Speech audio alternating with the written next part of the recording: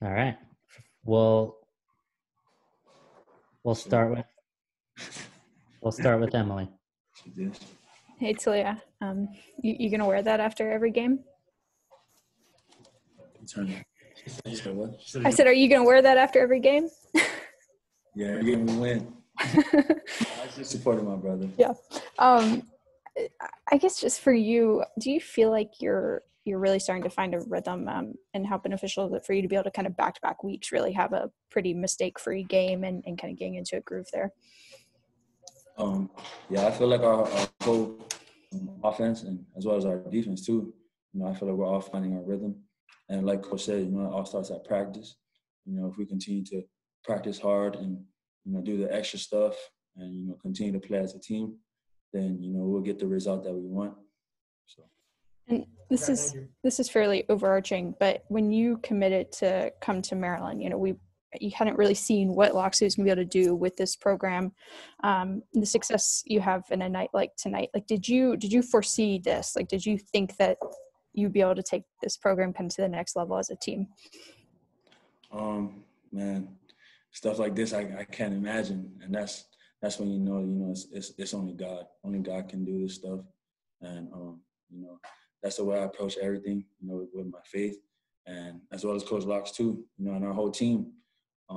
He always tells us, if we put in the work, we're going to get good results out of it. So I feel like if we just continue to work hard, then we're going to get the results that we need. Lila. Hey, Leah. In the past 2 weeks, there's been kind of two historic wins for Maryland with the, 17-point comeback and now just the third win against Penn State. Just, what does it mean to you to be able to come to Maryland, be a part of, such big wins and kind of turning around the program in that regard? Man, it's a blessing. I heard Maryland hasn't beaten them in a long time. And, to come in here and them at their place, it's a blessing. And, our team looks forward to, the opportunities. We like to compete. And, it's just a blessing. And hopefully we can continue to build off of this, like how we built off of the Minnesota game. And Rakim had the first 2 touchdowns of his career today. What's your, favorite part of playing with a guy like that? Yeah, Rakim, he's a super hard worker. We stay back after practice, as well as all the receivers and, just working top of the routes or working different releases and trying to catch different balls and stuff. So, they trust in me and I trust in them. And, just to see, the hard work pay off from them, it's good. And like I said, hopefully we can build off of it. Thank you. Yeah. Andy. Hey, Leah. Did you guys play with Lattez Rogers in mind today? You said what? Did you guys play with Lattez Rogers in mind after discovering his mom passed away? Yes, sir. Yes, sir. And that was for our brother, Lattez. And, it's super tough, losing a loved one like that. And, we talked before the game and, Coach told us that, this is deeper than just a football game. It's for our brother. And, we just continue to pray for him. Ed. Taulia, does Rakim act like a freshman or play like a freshman in any way? Well, Rakim, he's just a baller. Like I said, our whole wide receiver group, they're just a bunch of playmakers. And, you just got to get the ball in their hands and, you see what they can do with it. But, Rakim, he loves to learn and he loves to grow. And that's one thing that I like about Rakim. He's always open to take information. And, for him, he's never satisfied with anything. He's always wants to, get better, whether it's a release or a route or catching. So, yeah, he's definitely mature. And on the touchdowns that you threw to him, did you notice, I'm assuming you must have noticed that Penn State wasn't motioning with him when he was in motion? Sometimes Penn State, man zone indicators, sometimes they like to, bring the other safety down.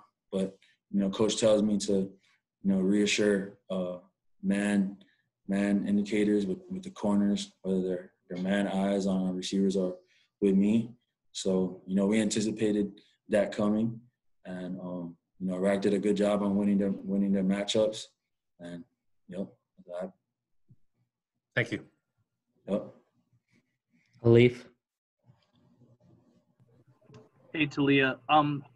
Coach Locks mentioned that you guys were still in a phase of growth, and a part of that growth was sort of the drop-off in offense from the first half to the second half. For you, sort of how are you approaching improving on those mistakes you've made and sort of how to stay consistent? Yes, sir. Yeah, you know, we try to run a trick play, and I'm supposed to throw the ball away. And, you know, like Coach said, that stuff, you know, I gotta learn on. And, you know, we can't look at the scoreboard. Coach always tells us to play and just not look at the scoreboard. And we just continue to do our job, then, you know, we'll be happy with the results. But, you know, finishing, we just got to finish. And, you know, it starts with me, just, you know, not getting away from my fundamentals and, you know, just always staying focused and locked in throughout the whole game. So I got to get better than that.